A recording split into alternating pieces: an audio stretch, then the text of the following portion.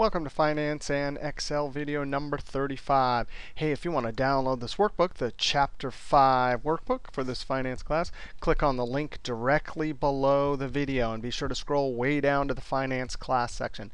Oh, this video we got to figure out. We take out a loan, 300,000 cash flow positive into our pocket, and we need to calculate the monthly payment. Oh, this is so easy in Excel. Here's the cash flow patterns, right? We're going to have a 30-year loan, pay monthly payments. So there's going to be 360 PMTs, equal dollar amounts, equal time between each dollar amount. That's the definition of an annuity. So we can simply use the PMT function. 300K, 6.5% monthly for 30 years. PMT is our answer. So this is a present value of an annuity. The rate, I'm going to calculate my period rate, annual divided by months, comma, my NPER, years times months. Our present value, it is positive because even if you borrow this for a house, when the bank gives it to you, it's a positive into your pocket. You may immediately pass it on to someone else, but it's a positive.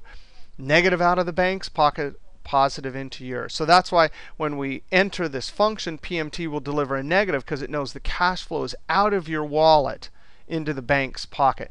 Now, we don't need future value. There's not a balloon payment at the end, and type is end of the month, so we can leave that out. By the way, we will do amortization tables and balloon payments for loan payments later in this chapter. So I enter that. There it is. That is our monthly payment. Now I did this 3 videos in a row. I'm going to put this in edit mode, copy, escape, F2, and then Control V. I just pasted that formula there. So that's it. At an APR of 6.5, compounded 12 times a year for 30 years, our monthly payment is ding, ding, ding. Now, in our next video, this was just a small introduction to the PMT for a loan payment. In our next video, we're going to have 7.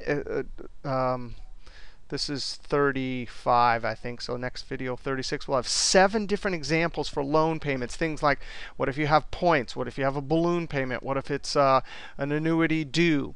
All right, so we'll see you next video.